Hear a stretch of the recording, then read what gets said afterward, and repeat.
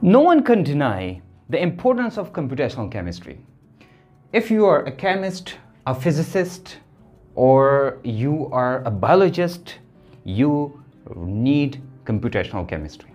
Now, what computational chemistry is, what theoretical chemistry is, what is the difference between computational and theoretical chemistry, what is the importance of computational chemistry, what is the limitation of computational chemistry, and there are a lot of things we will talk about and we will discuss and we will explain in this course. My name is Ali Sudais. I'm a computational chemist. I'm working in Dr. Khurshid Ayoub's research group and we work on many different projects. I will cover three things in this course. Why computational chemistry? What to calculate in computational chemistry? And how to calculate in computational chemistry. The first, why? And why you know that if you want to know about the properties of a compound, if you want to know the full properties of something, you must know about its structure. So we will know about the geometry of a compound. It means that you can know about the properties of that compound easily. Number one. Number two, we'll talk about what to calculate. So in the what, we will discuss about the first thing and the very basic is PES diagram. PES means potential energy surface diagram.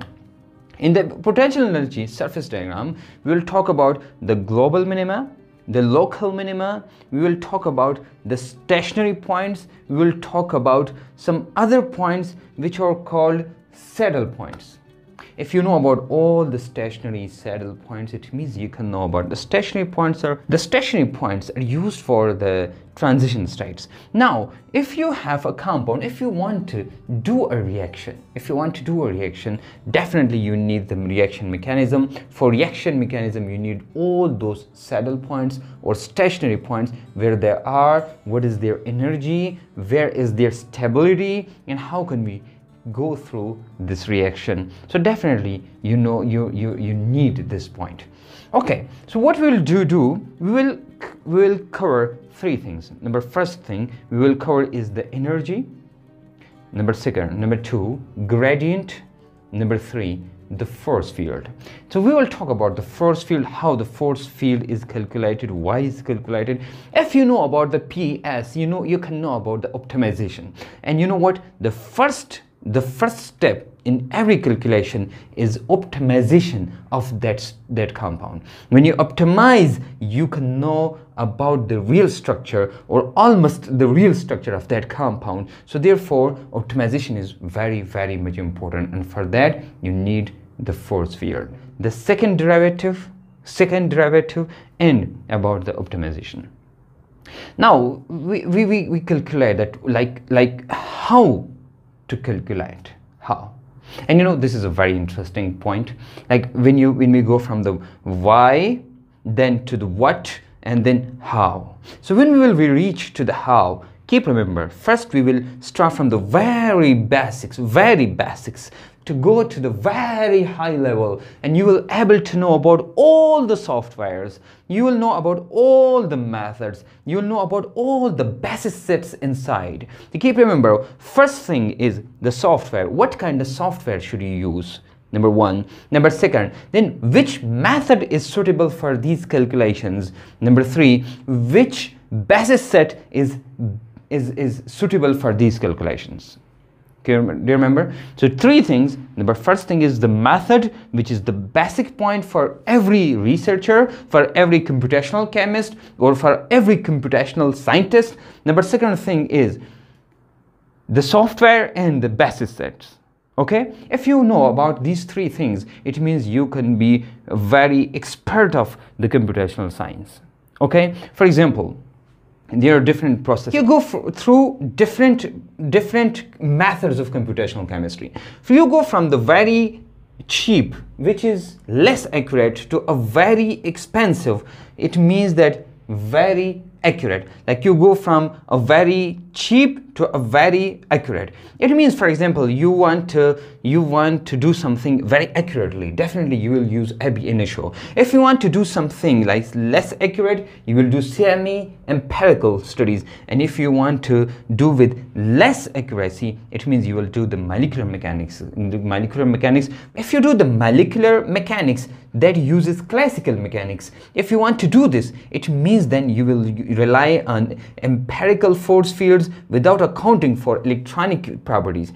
It means it depends on what kind of calculations do you want. So you need that kind of software, that kind of method, that kind of basis set, etc. So it means that we will go from a very low level to a very high level, and we will talk about how this reaction can happen, or if you want to do something on a very small computer, if you want to do on a moderate server, if you want to do on a supercomputer. So if you know about these things, it means you can do any research project. So if you are interested in this course, keep in touch with me, and I will tell you each week, I will give you a new video with full detail. And you know what? Talk about every single point one by one, easily. I will not go very fast. I will not go to very high level directly. But once we just go from these basic levels to a high level, then we will talk about different projects.